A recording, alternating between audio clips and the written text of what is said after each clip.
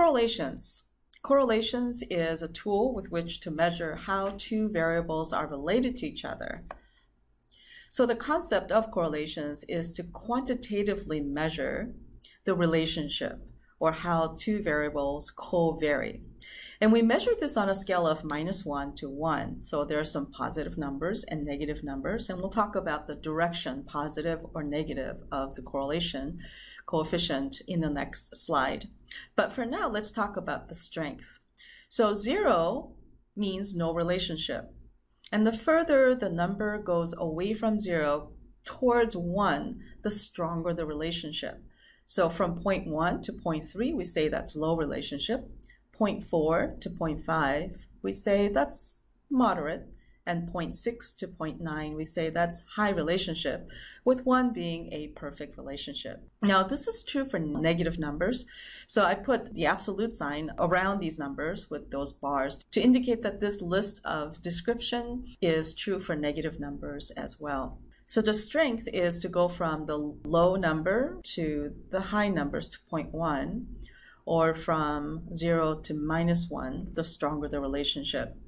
Now, it's also very important to understand that although conceptually, this is what we're talking about in terms of strength, from going from 0 to 1 or from 0 to -1. When we have actual data, we have to take into account that this doesn't always work, that sometimes given a certain data, even 0.3 is considered high. So it has to be relative to the kinds of data that we're looking at. But this only just illustrates the concept of going from no relationship to low, moderate, high, and perfect. So there's positive and negative direction to a correlation. So positive correlation is such that as numbers in one variable go up, the numbers in the other variable also go up.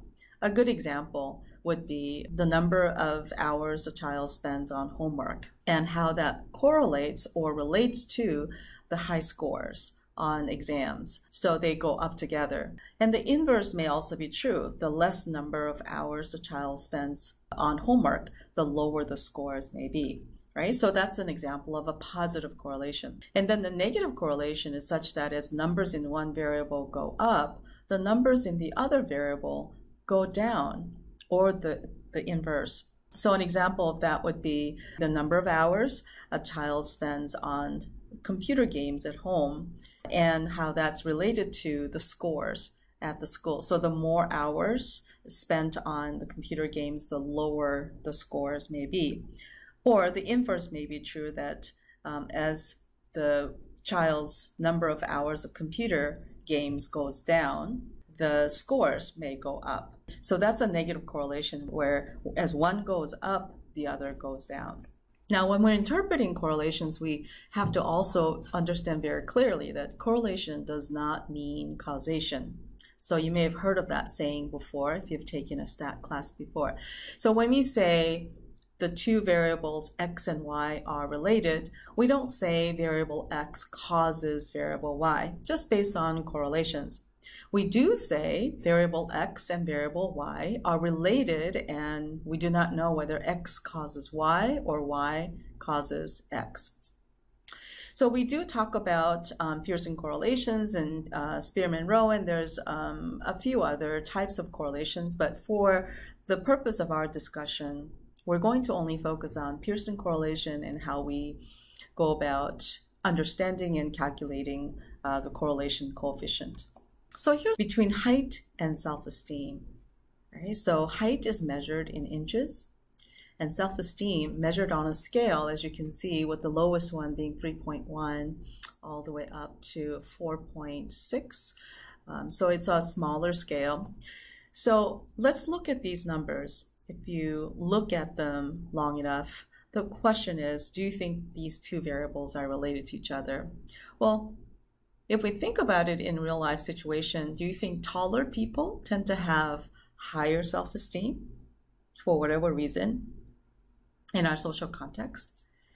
So take a look at some of those high numbers in height and see if it's associated with high self-esteem.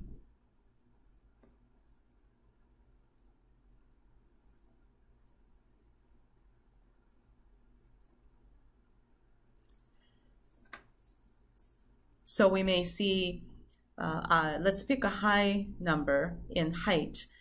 There's 71, and associated with a fairly high self-esteem, 4.6. And there's 75, even a taller person, pretty high self-esteem. And then when you look at a very low number, here 61, that seems to be associated with a lower self-esteem. And you may actually see some exceptions as well. For example, here's 63, but the self-esteem is 4.0. So there seems to be some exceptions there, but seems to be generally true that taller people tend to have higher self-esteem. Okay? So we would say that height and self-esteem are related, they are correlated, but we're not sure about the strength. Now, in order for height and self-esteem to be a perfect relationship, we would be able to predict one's self-esteem based on one's height, right? So we know that that's not true. And we also see at least one exception, and there may be more. So the more exceptions there are, the lesser the relationship is, the less intense the relationship is. And because in terms of direction, because we see high numbers in one, associated with high numbers in the other, generally speaking, would you agree then that it's a positive relationship? Now, we could stare at this data forever and contemplate whether the correlation is, or the relationship is high or low, or we could do maybe a scatter plot to see what the two variables look like. Now, before we do the scatter plot, I created a graph separately, one for height and one for self-esteem, just to see what the data looks like. So here we have in the first graph a histogram of height. Then you have the histogram of self-esteem. Now when we put these two variables together in one graph, we see something like this. It's a scatter plot, and we're looking to see where one's self-esteem is based on height. So we have in the horizontal line height, and then that's looked at by self-esteem. So where the two numbers meet, one's height and self-esteem, is a dot. So you have several dots here. You kind of see a pattern of these dots, and the pattern looks like this, an oval shape, right? That seems to kind of contain most of the data.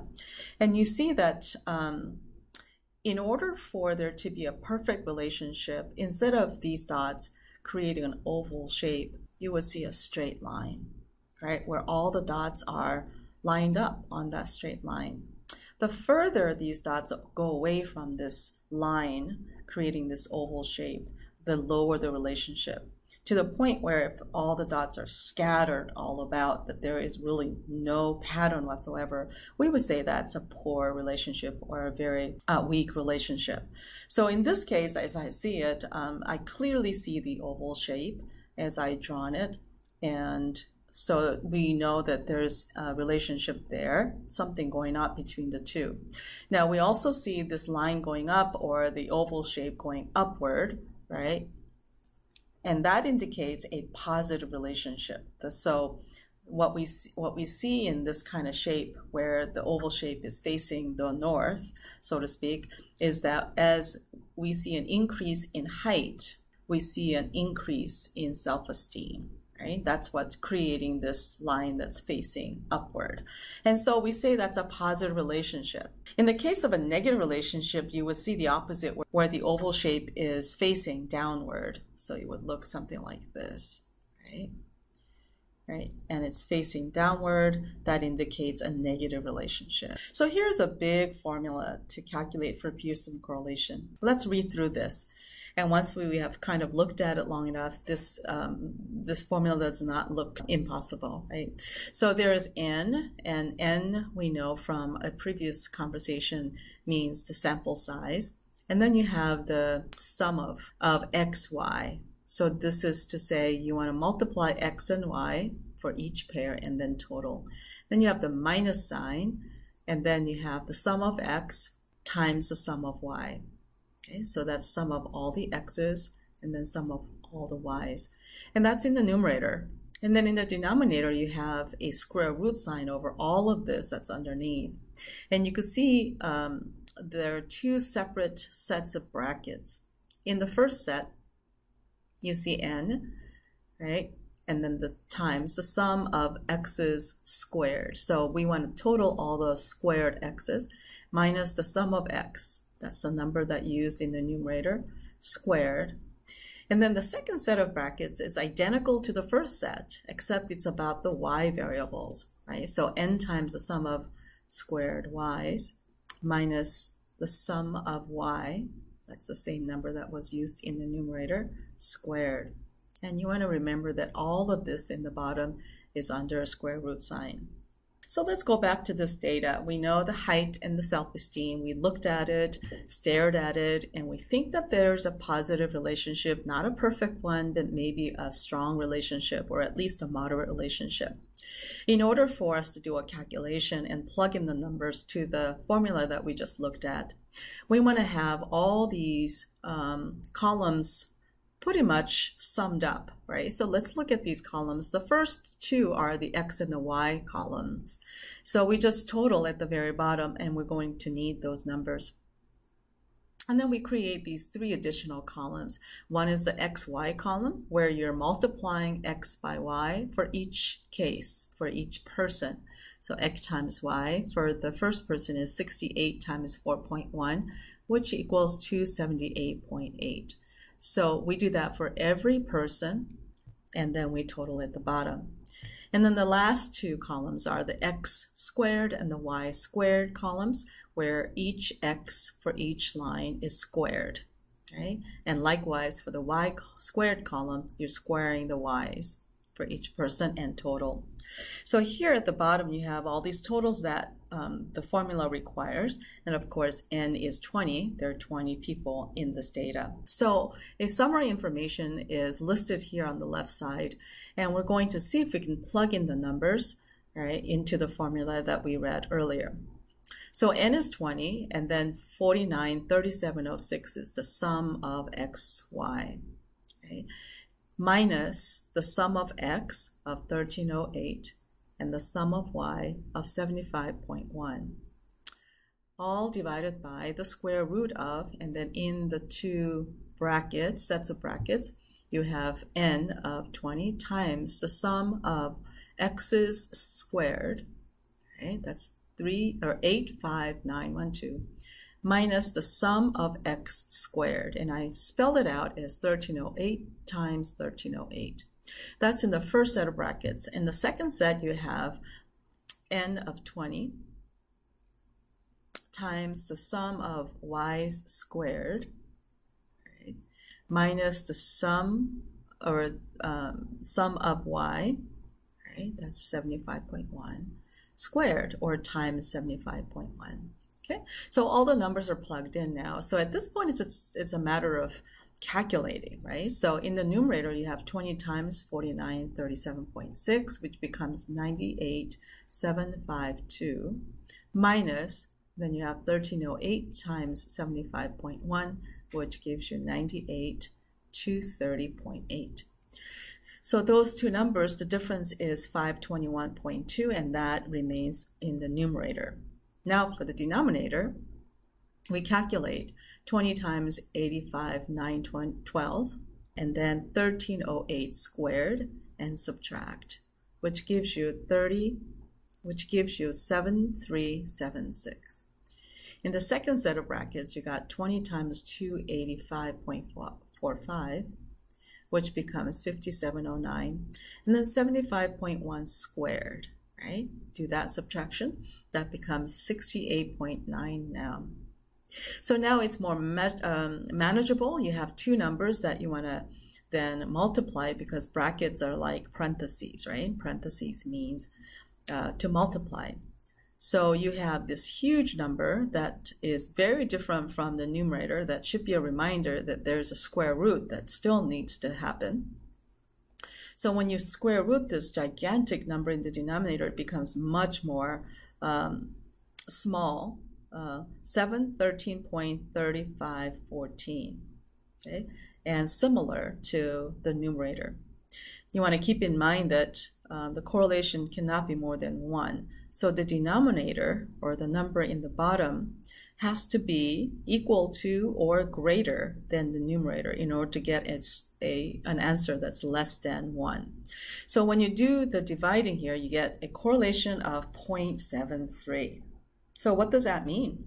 It's a positive number, right? So we know from that it's a positive correlation, which means that as height goes up, self-esteem also goes up. But look at the strength, 0.73. Would you say that's a strong relationship? So although there were some exceptions, this is a strong relationship, at least based on this data.